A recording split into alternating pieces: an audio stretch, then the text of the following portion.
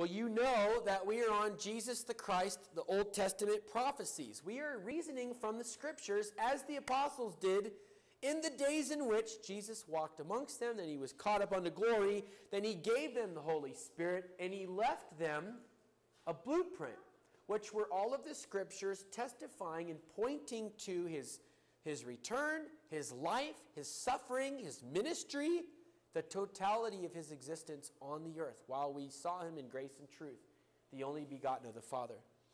And we've seen last week, let's review quickly. Let's go to Acts 17. Somebody Acts 17:2.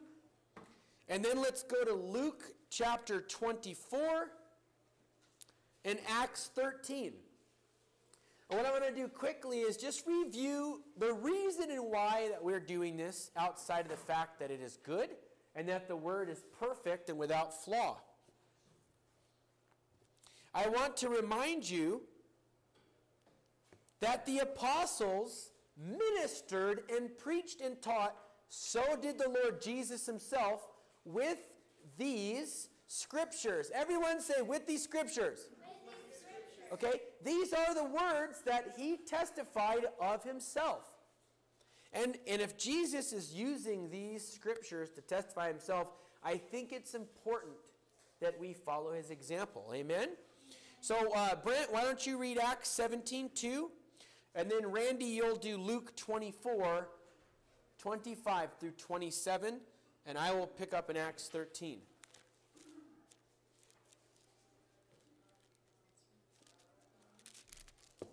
And when you're Acts 17:2 is our first Scripture. And Paul went in, as was his custom, on 3 Sabbath days he reasoned with them from the Scriptures. Okay, so 3 Sabbath days, obviously, he's on Saturday, he's going in, he's reasoning with them from the Scriptures, meaning that he's saying that Jesus is the Christ, and he's using the Word of God to leverage the conversation. Okay? And these Scriptures that he is using are the Old Testament prophecies that are fulfilled in the ministry and life of Yeshua, of Jesus Christ, the Messiah. Okay? So we see that's Paul's custom. In other words, Paul made this a custom. He made it a habit. He made it something he did week after week after week after week. And let's look in Luke 24. We now see Jesus Christ appearing to two disciples, or two men who would be disciples, on the road to Emmaus. And here we are in Luke 24. We'll pick up in verse 25 and read to 27. Amen. He said to them, how foolish you are, and how slow of heart to believe all that the prophets had spoken. Did not the Christ have to suffer these things and then enter his glory? And beginning with Moses, Paul, and the prophets, he explained to them what was said in all the Scriptures concerning himself. Okay, beginning in Moses and the prophets, Jesus said, how foolish, didn't you believe? In other words, don't you guys know? Haven't you read the discourse about me? Aren't you educated on the only thing that God has given you to absolutely know that you know that you know that I am He? Haven't you read my resume, in other words? And it kind of sounds like, hey, how foolish, as in, you had these resources. Haven't you read them? Beloved, I don't want this indictment to be upon us. Didn't you read what was written about me? So week after week, our custom is reasoning from the Scriptures. And let's go here to Acts chapter 13. I'm reading here when Paul and Barnabas are in Antioch. In Acts chapter 13, starting in verse 13, we'll just read a few verses and skip to the end. Now Paul and his companions set sail from Paphos and came to Pergia in Pamphylia, and John left them and returned to Jerusalem. But when they went on from Pergia and came to Antioch in Pisidia, on the Sabbath day they went into a synagogue and sat down. After reading from, here's our key words, the law and the prophets, the rulers of the synagogue sent a message to them saying, brothers, if any one of you have a word of encouragement for the people, then say it. So all of a sudden, Paul and Barnabas are sitting there, the law and the prophets are being read. Now there's an open mic. If anyone has something to say, say it. Boom, they go for it. And all of a sudden we see, men of Israel, you who fear God, listen. Paul begins to preach. The God of this people Israel chose our fathers and made people during their stay in Egypt the land great, and uplifted his arm and led them out. And for 40 years he put up with them in the wilderness, and after destroying 7 nations, bless you, in the land of Canaan he gave them as an inheritance, and he took about 450 years. So if you read on, he's basically giving the play-by-play on from the Exodus all the way to Israel. And we'll pick up here in verse 42. After he's done preaching and teaching from the law and the prophets, in verse 42 it reads, as they went out, the people begged that these things might be told on the next Sabbath. In other words, will you come and share next Saturday? Will you come next weekend and share? We're really interested on what you're saying about the Lord and of his Christ. And in verse 44 it says, the next Sabbath almost the whole city gathered to hear the word of the Lord. What was the scripture before 42? 13 what? Chapter 13, and starting in 13, we worked all the way down. Okay. Sorry. That's fine. So I've showed you the Lord ministering from the law and the prophets. I've showed you Paul ministering from the law and prophets and Barnabas. And we also know that Peter and the other apostles, they reasoned from the scriptures, okay? We see that the people really responded. Those that knew the word, show me in the word where you're talking about the word. Show me where that is. And for those who don't know the word, guess what? Faith comes by hearing. Hearing what? The word of God. Amen. The word of God. So you see that without the word, can there be faith without the word? And God was the word. Beloved, it's critical that we know these scriptures that testify in the law and the prophets about the Christ. So what we're going to do today is we're going to finish this teaching and this segment on this. There are more prophecies than we're studying, just so you know. What we're doing is we are tackling some of the major prophecies about the familiar aspects of the gospel story and the narrative of the New Testament. And what we want to do is we want to talk about the prophecy and the fulfillment, the proclamation and the pursuit of truth, which is our position in Christ. In other words, this is the cause and effect, action, reaction, but it is the cause and the fulfillment, okay? Beloved, we live in such a rich day that we have not only seen the seed plant, we've seen it take root and provide a vineyard for many believers to come and take refuge. So let's go to Isaiah 61. We're going to talk about the ministry of Christ. We're going to talk about the betrayal of Christ. We're going to talk about the glory of Christ, the greater glory of Christ. So let's go to Isaiah 61. Colette, you're going to read Isaiah 61, 1 and 2. Tell me your name, brother. Tell me your name. My name? Yeah. Oh, Santana. Santana? Awesome. Santana, can you read a scripture in Luke? Okay. Debbie, can you read Luke chapter 4, verse 17 to 21? Now, we've reviewed this account when John the Baptist is in prison, and he says, hey, I'm about ready to donate my head, right? In other words, they're going to behead me. I'm going to donate this to the gospel. I just want to make sure that this is indeed the real deal. And Jesus, hey, tell them what we're doing. The people who are blind see, the deaf can hear, the lame can walk, right? Every box is being checked, rest assured, okay? So why don't we read Isaiah 61, 1 and 2. We're looking at what Isaiah had to say. Keep in mind, we're 600, 700, 800, thousands of years before the Lord. All of these prophecies come. Go ahead in Isaiah 61. The Spirit of the Sovereign Lord is on me, because the Lord has anointed me to preach good news to the poor. He has sent me to bind up the brokenhearted, to proclaim freedom for the captives, and release from darkness for the prisoners, to proclaim the year of the Lord's favor and the day of vengeance of our God, to comfort all who mourn. Amen. So we see that this is kind of also your mission and ministry. What I did, you will do greater things because I go to the Father. So everyone here is supposed to bind up the brokenhearted. Everyone here is supposed to lay hands on the sick. Everyone here is supposed to believe in excess for that which was wounded to be healed, broken to be mended up. Okay? For that which is crooked to be made straight. In Jesus' mighty name. And let's go ahead and go to Luke 4, chapter 4, verses 17 to 21. Amen. 4:17. The scroll of the prophet Isaiah was handed to him, and rolling it, he found the place where it was written, "The Spirit of the Lord is on me, because he has anointed me to preach good news to the poor. He has sent me to proclaim freedom for the prisoners. Thank you, Lord. Recovery of the sight for the blind, to release the oppressed, to proclaim the year of the Lord's favor." Then he rolled up the scroll, gave it back to the attendant, and sat down. The eyes of everyone in the synagogue were fastened on him, and he began by saying to them, "Today this scripture is fulfilled in your hearing." Sorry. It's okay. So, as Jesus is reading from the scriptures, okay, that's our reminder to read Luke 4. As Jesus is reading from the scripture, testifying of himself. So here's what he does. He tells you what he's going to do.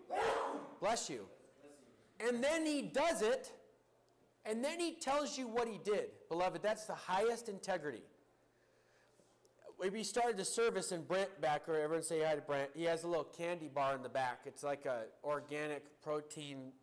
All it does is it says what's in there. And it says it on the front because most things say it in the back, and then they use special terms to not tell you there's chemicals in there, and everyone's like, I just want something that's made out of real food, right? So all of a sudden now they make these new candy bars or health bars, whatever, like a protein bar or a snack bar, meal replacement bar, and it just says what's in there, okay?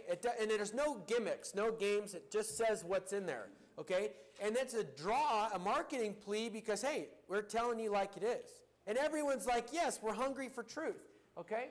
People are hungry for truth because we're tired of being deceived. How thankful should we be that Jesus simply tells us as it is in like it is? And he doesn't do it in an arrogant manner. He does it humble, with love. He speaks the truth in what? Grace and love. That's right. So he tells us what he's going to do, and he begins to do it. And God gives us such a head start. This is what you're going to see. And when you see it, you'll know it's time. Amen. Let's go to Jeremiah 31. Let's go to Jeremiah 31:15. Randy, Jeremiah in chapter 31 and verse 15. That's it.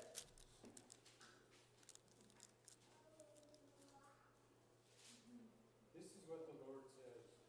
A voice is heard in Ramah, mourning and great weeping. Rachel weeping for her children and refusing to be comforted, because her children are no more. Okay. Now, we have a dynamic here that is a very sad, it's an epidemic of the loss of life. Okay, it's called genocide. Now, here's what I want you to know, two things. One, the Lord tells you what he's going to do, then he does it, then he tells you what he did, and he asks you to participate. Okay? Hey, participate in the cross. I already did the work. I already won the game. You still want to place your bet? Amen. How awesome is God? Okay? But let's look at how does the enemy operate. The enemy comes not to give life and life more abundant to tell you what's going on. He comes to lie to you and to steal, kill, and destroy. So here's all of a sudden there's a prophecy. There's a weeping. There's a mourning and a weeping when Rachel's refusing to be comforted because her children are no more. And it's an Old Testament play, but it's a New Testament prophecy on what? What is this, a New Testament prophecy? How does this be fulfilled? And when it's fulfilled, how does it testify of the Christ? For the answer, let's go to Matthew 2. And we're looking at verse 16 to 18. Now, we know this is one of the genocides. It's not the first. It's a genocide. Then Herod, we're in Matthew 2, starting in chapter 2, verse 16. Then Herod saw that he had been tricked by the wise men, became furious, and sent and killed all the male children in Bethlehem in the region who were 2 years old and under. According to that time, he ascertained from the wise men, or the Magi. Then it was fulfilled what was spoken by the prophet Jeremiah And Randy read from Jeremiah 31:15, a voice was heard in Ramah, weeping with loud lamentations. Rachel, weeping for her children, she refused to be comforted because they are no more. Now we know that Herod was troubled. Like, what's this king that's going to come and Messiah and ransom Israel? I'm the authority here. So what does he do? He offers the genocide. Every child 2 years or younger was to be slain. Now we know that this strategy is not unfamiliar to the enemy. Matter of fact, he's done this before. Let's all turn to Exodus 1:22. Now I'm going to set a comparison here between Jesus and Moses because the Bible does. Because Moses is the, if you will say, he's the federal head of the first covenant, and Jesus is the federal head of the second covenant, which is the better covenant, our new covenant. Rather than first and second, I would say old and new, because there's no third, okay? Let's all go to Exodus chapter 1 and 22. Colette, can you read Exodus 1 and verse 22?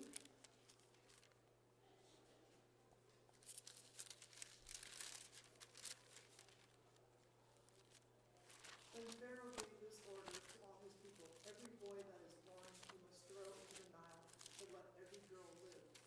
Okay, now, let's give you the background here. The new Pharaoh came, which didn't know about Joseph and his brothers and the tribes of Israel. All he inherited basically a slave people, the Hebrews, and he had his nation of Egypt. And all of a sudden he acknowledged that, wow, these Hebrews are multiplying greatly, and I'm afraid they're going to overthrow me and take away my empire and have their own. So you know what? Let's kill all the males. If we kill all the leaders, there can be no leadership, which is why all the babies were thrown into the Nile, right? Which is why Moses, right, he was put in a little reeded basket, and he was gathered by the princess, right, and her slave servant, and all of a sudden, by the midwives, he was nursed, and all of a sudden he became kind of adopted, if you will, into the Egyptian culture until the Lord revealed his mighty ways. I think that's happened to a lot of us here. We kind of were adopted into the ways of the world before God revealed our purpose and our plan. All of a sudden we went back to our people, the kingdom and citizens of God, and began to testify to the ways and will of God our Father. And what happens here is we see that the enemy always tries to stop the ways of God. He tries to stop the leadership of God, tries to stop every time I'm trying to go to the church, something happens. We get in a fight, the car breaks down. You know, I get an emergency call, I have to go into work. Isn't that convenient? Every time I'm going to the place where God's about to speak, boom, the enemy strikes. I think we should wisen up by now. That no matter what hurdle comes before us, jump over it. Okay? Have an Olympic spirit. Overcome. Jump over the hurdle. Do not allow the devil to steal, kill, and destroy from your destiny. No matter what, you must move forward. But we're seeing here a comparison. Moses was so powerful because of God's grace that the devil tried to kill him. Jesus is the Son of God. He is all-powerful, and he was also tried. The devil tried to kill him. His life was tried. But we know that you can't stop God. Everyone say, you can't stop God. For if God is for me, who can be against me? Amen. Now let's go to Hebrews 3. I'm going to read this. Hebrews 3, 1-6. Therefore, holy brothers, Hebrews chapter 3, verses 1-6. You who share in the heavenly calling, consider Jesus, the apostle and high priest of our confession, who was faithful to him who appointed him, just as Moses was also faithful in all of God's house. Thank you, Lord. For Jesus has been counted worthy of more glory than Moses. Now, why am I giving this background? Because a lot of the Jewish people say, well, we're disciples of Moses. Who's this Jesus you're preaching? We follow Moses. Beloved, there's someone greater than Moses. For Jesus is worthy of more glory than Moses, as much more glory is the builder of the house as honor than the house itself. For every house is built by someone, but the builder of all things is God. Now Moses was faithful in all of God's house as a servant to testify to the things that were going to be spoken later. Beloved, do not mistake who Moses was. He was a sign pointing to Messiah, which is why when we read the scriptures, you understand that Moses and the prophets were all signs on the highway pointing to a destination. They were not the destination. Do you understand that the Pharisees and the scribes were pointing to Moses as though he was the destination, as Moses was pointing to Messiah, as Messiah was the destination? Amen. Even out of his own mouth, he said, the Lord will raise up someone like unto me. Now, Christ, in verse 6, is faithful over God's house as a son, whereas Moses was a servant. Tell me who's greater. Now, we are his house if indeed we hold fast to our confidence and boast in our hope. If we stay confident, if we are unmoving and unshaken in our confidence and hope in the Lord Jesus Christ, we're his house. And we're secure in him. Let's go to Jeremiah 31 again. I want to show you about the new covenant that Jesus makes, the superior covenant to that of the Old Testament, to that of the Old Covenant, to that of Moses. In Jeremiah 31, and let's go to verse 31 and 32. And it reads, Behold, the days are coming, declares the Lord, when I will make a new covenant with the house of Israel and the house of Judah. Not like the covenant I made with their fathers on the day I took them by the hand to bring them out of the land of Egypt. That's the old covenant. The covenant of the law. The covenant of Moses. My covenant that they broke, though I was their husband, declares the Lord. There's going to be a new covenant. And let's see here in Luke chapter 22:20. Let's find that fulfillment of a new covenant fulfilled in Luke 22:20. And as Jesus is instituting the Lord's Supper, fulfilling the Passover,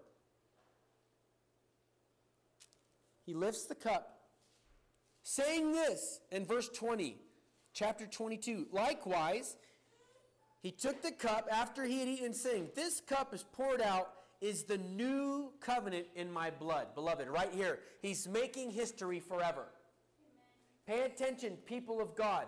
New covenant starts right here in Luke chapter 22, verse 20. The moment Jesus takes the cup and says, This is the new covenant in my blood, the moment he sheds his blood on the cross, it's finished. Amen.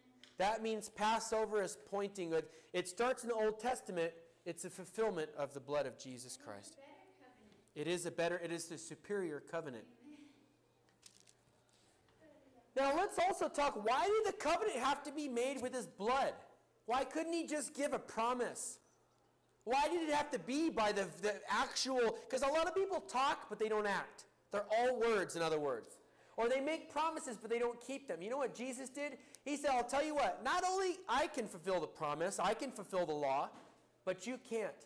So how am I going to fulfill it to you unless I give my life as a gift to you? Beloved, do not underestimate the power of the gospel, the power of the life of Jesus Christ, the power of the blood. For those of you who believe, nothing's impossible to you. Amen. This is actually legal atonement in the heavens. We are adjudicated forever because of this shedding of the blood, propitiation for sin, the payment of his life for the ransom of yours. Let's find it here. Let's go to Exodus 24. Now, the old covenant was made by blood as well. Most people don't know this. The old covenant was also made by blood. Let's pick up here in Exodus 24 and verse 8. And Moses took the blood and threw it on the people and said, Behold, the blood of the covenant that the Lord has made with you in a covenant in accordance with all these words. Even the Old Testament and the Old Covenant was made with blood thrown on the people, which means this blood has to be paid for you, for your life. And let's go to Zechariah chapter 9 and verse 11. It's almost the last book of the Old Testament. Zechariah 9:11. Thank you, Lord.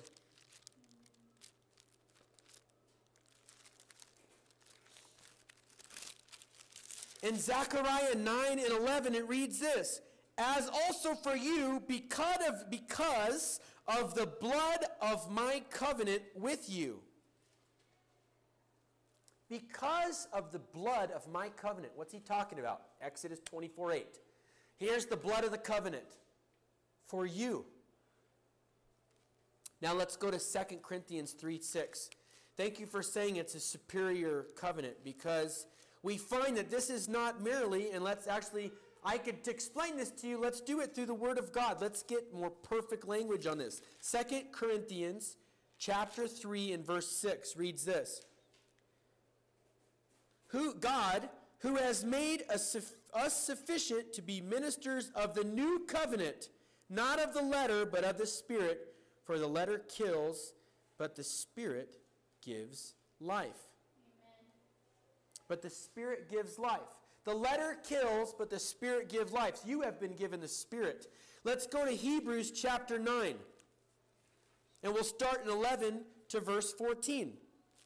But Christ appeared as a high priest of the good things that have come, then through the greater and more perfect tent, in other words, not made with hands, that is, nor of this creation, meaning this is not the tabernacle, this is a real body now. He entered once and for all into the holy place, not by means of the blood of goats and calves. Beloved, hear the contrast. The blood of the old covenant was the blood of animals. Okay? That's a sacrifice, but let's be honest. How many, there's 1,000 sheep, 1,000 bulls. Here's a bull for a sacrifice. Versus the life of the Son of God. And we love animals. I know a lot of people have animals as pets. And I used to have a pet dog, and he was like, you treat dogs like children nowadays. It's like, okay, helper of mankind, they're always filled with love. That's awesome. God gave them to us as a gift. We have dominion over them. But they are not human life. Let's find here. Why is this covenant superior? By the means of his own blood. How many of you have given away, a dog, or you had to go somewhere and you give someone your dog, or someone gives you a dog, or you go to the pound and you inherit a dog, okay? So that there's an exchange of animals. How many of you would give your own blood? And I'm not talking about a pint. Oh, I want to help out, take a pint. I'll be tired for a half hour, but that's my sacrifice, right? I mean, how many of you would open the veins and say, you can have it all? I prefer your life over mine. I just haven't met anyone in my whole life that would ever do that yet. Except for Jesus Christ. What was that scripture? We're in Hebrews chapter 9, 11 to 14. It says, for the blood of goats and bulls and the sprinkles a defiled person with the ashes of a heifer, sanctify for purification of the flesh. How much more will the blood of Christ, who through the eternal Spirit offered himself without blemish to God, purify our conscience from dead works to serve the living God? We're comparing the old sacrificial system to the new covenant where Jesus sacrifices his own life once and for all, for you and for you. Amen. Let's go to Psalm 41. It's amazing that Jesus takes the Old Testament example and makes it a New Testament reality, signing it and stamping it with his own life. Let's go to Psalm 41:9. We're gaining traction on these prophecies. How should we minister? Why should you believe that Jesus is the Christ, beloved? Through the law and the prophets. Systematically, we are going through the prophecies and the fulfillment of these prophecies. We are reasoning through the Word of God, which is flawless. We are comparing the old to the new, the pointing to and the fulfilling of. And in Psalm 41, verse 9, listen to this. We have some details also, not only about the shedding of the blood, but of the details of the betrayer. Even my close friend whom I trusted, who ate my bread, has lifted his heel against me. Even my close friend who ate my bread lifted his heel against me. Now let's go to John 13:19. Because there's a lot of, there's even paintings and carvings around this Passover supper. All the disciples are on his right and their left. As a matter of fact, after this conversation, they begin to ask, who's going to sit at your right and left hand in the eternal banquet? Who's going to be the greatest? And we see here in John chapter 13, verse 9, look at this fulfillment of the Psalms. By the way, the Psalms were written 1,000 years BC. And now we're 33 AD. John 13:19 reads this.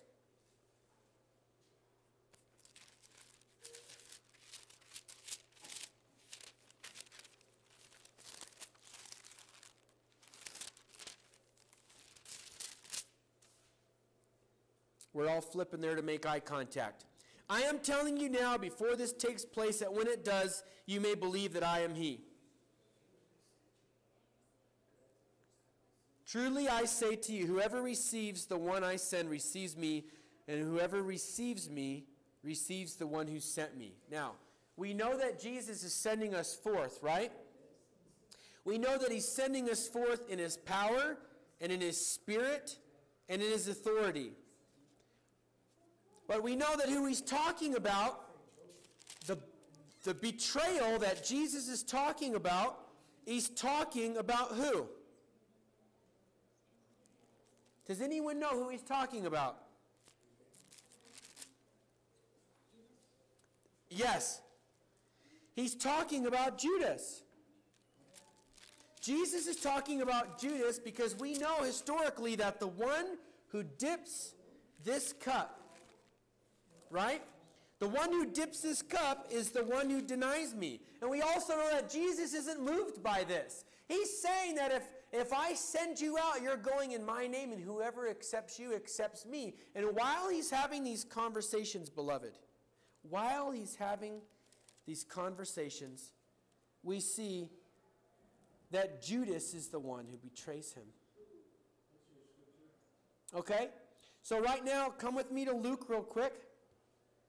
I want to give you the context for this.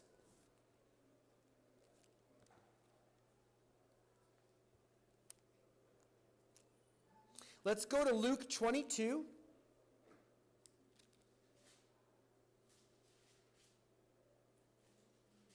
Somebody read 14.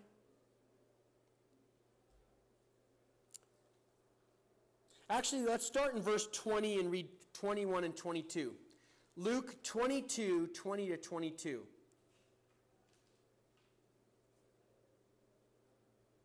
Go ahead, Kevin. Likewise the cup also, after supper, saying, This cup is the renewed covenant in my blood, which is shed for you. But see, the hand of him delivering me up is with me on the table.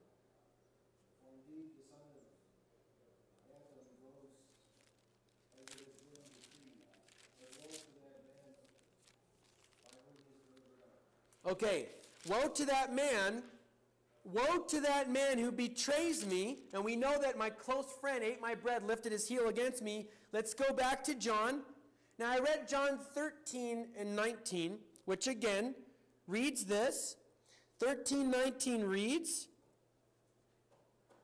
I am telling you this now before it takes place, so that when it does, you may believe that I am he. Now remember, I told you, Jesus tells you what's going to happen, and he tells you what happens. But let's read John 13:18. I am not speaking to all of you whom I know I've chosen, but the scripture will be fulfilled. He who ate my bread is lifting up his heel against me. And you know he's saying this as Judas is dipping his Passover bread in the cup. I'm saying this to you so that you will know that I am he.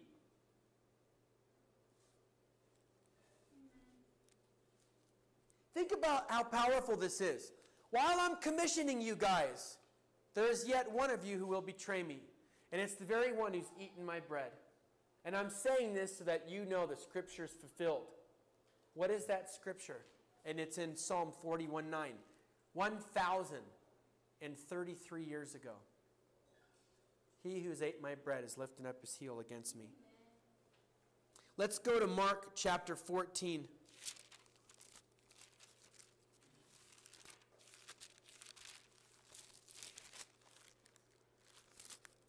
Mark 14, and let's look at verse 18.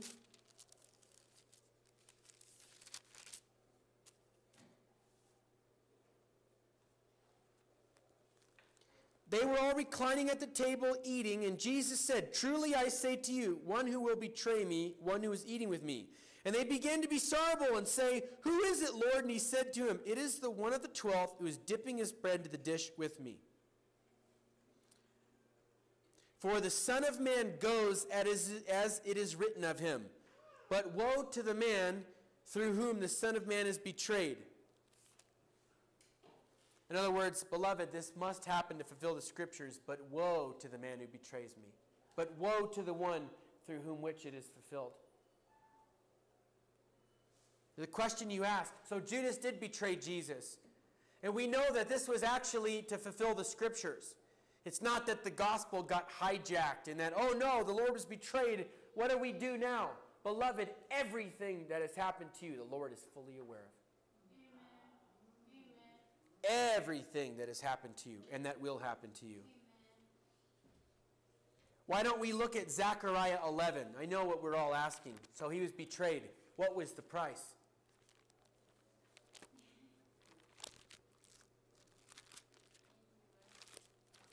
Let's go to Zechariah chapter 11, and we're looking at 12 and 13. Jessica, that's you.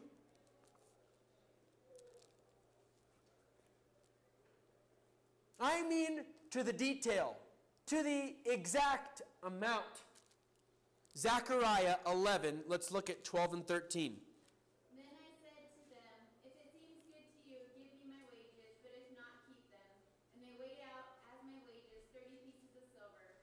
Then the Lord said to me, "Throw it to the potter, the lordly price at which I was priced by them." So I took the 30 pieces of silver and threw them into the house of the Lord to the potter. The price, listen to this language here. The price at which I was priced by them. In other words, the price that they valued my life was how much? 30 pieces of silver. Turn with me to Matthew 27. Colette, Matthew 27 in verse 3.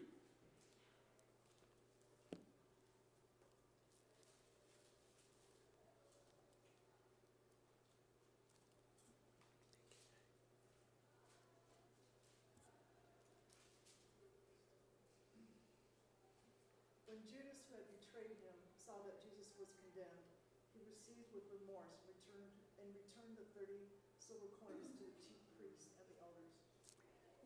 Judas was paid how many coins for Jesus' life? 30 pieces of what? Silver. The exact amount the Lord prophesied that you would value my life at 30 pieces of silver, you would sell out your friend. 30 pieces of silver, you would sell out Messiah. For 30 pieces of silver, you would trade the life of God. Let's go to Malachi. This is the last book in the Old Testament. Not only has Jesus come and told us what was going to happen, he would be pierced, he would be betrayed, he would be sold, he would move in power, he would be pierced, he would be brutally beaten, and he would rise again. Beloved, there's no area of his ministry that he left ambiguous. There's nothing that he didn't tell us he was going to do. As a matter of fact, he told us he's going to do it. He did it. Then he came back and said, well, I told you, to encourage us. Take hope. I've told you what I did, and I did it. Now I will tell you greater things. Amen. Praise God. Let's go to Malachi 3:1 because, beloved, there's more to this. Malachi 3:1, 400 years before Matthew takes step in this scene, in the story of God. "Behold, I will send my messenger, and he will prepare a way before me. When the Lord you seek will come suddenly to his temple." I will send a messenger before me to prepare the way. Now let's go to Mark. Mark chapter 1.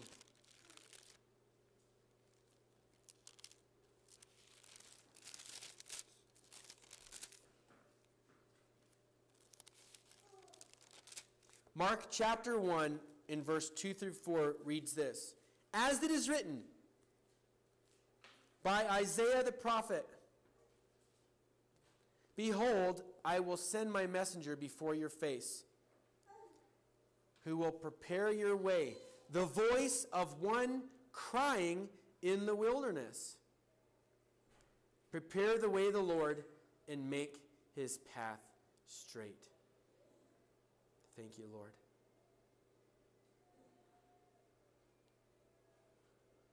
Let's go to Isaiah 43. The Bible is so rich.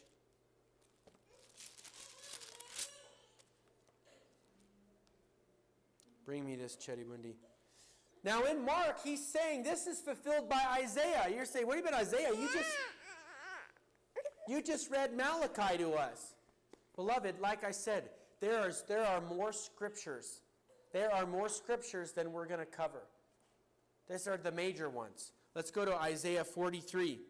A voice cries, in the wilderness, prepare the way of the Lord. Make straight in the desert a highway for our God. Every valley will be lifted up. Every mountain will be made low. The uneven ground will be level. And the rough places plain. Amen? Isaiah 40 in verse 3. Now it's amazing when you hear the detail, because in Isaiah, remember the time frame. Isaiah is about 600 BC, 5 something. Make straight the way of the Lord. Every valley lifted up, every mountain made low, uneven ground leveled, rough places plain, and the glory of the Lord shall be revealed. Now, how many of you actually know the message that John the Baptist preached? Repent, for the kingdom of heaven is at hand. What else did he say?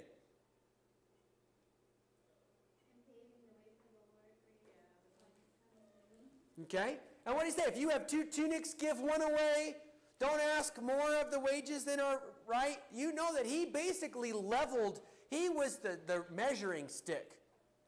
He brought sobriety to the people of God as they were repenting to know the new way, to know the new order.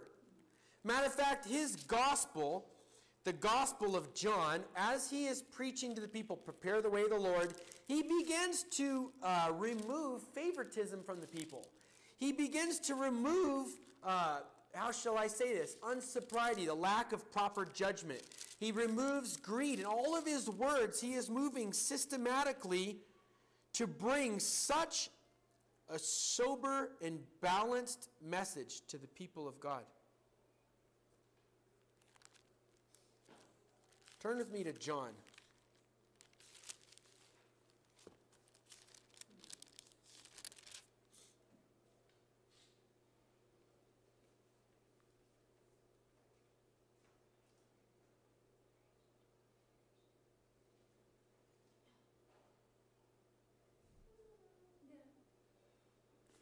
And let's look at verse 23.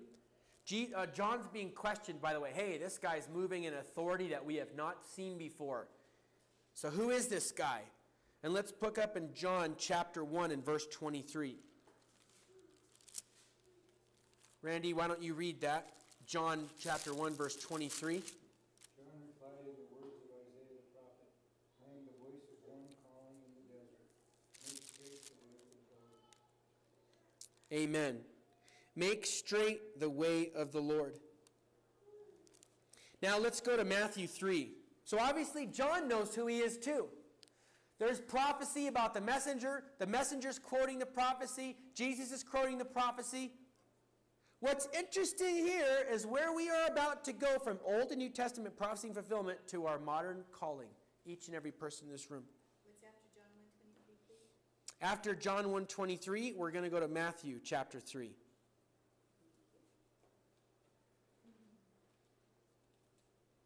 In verse 2. Repent. This is John's message. Repent, for the kingdom of heaven is at hand. And this is he who was spoken by the prophet Isaiah when he said, a voice crying in the wilderness, prepare the way of the Lord, and to make his paths straight. Beloved, the question that I have for you today is, will you make the path of the Lord straight? You understand that Jesus does all the work. Jesus is the one who does the healing. It's by his name. He's the one who does everything. He paid the tab. All you do is tell the person, yep, tab's on him. He did all the labor. He did all the work. He sweat. He was bruised. He was beat. And yet, he sinned not. And all you have to do is remind people of that. Amen. Why don't we close our Bibles?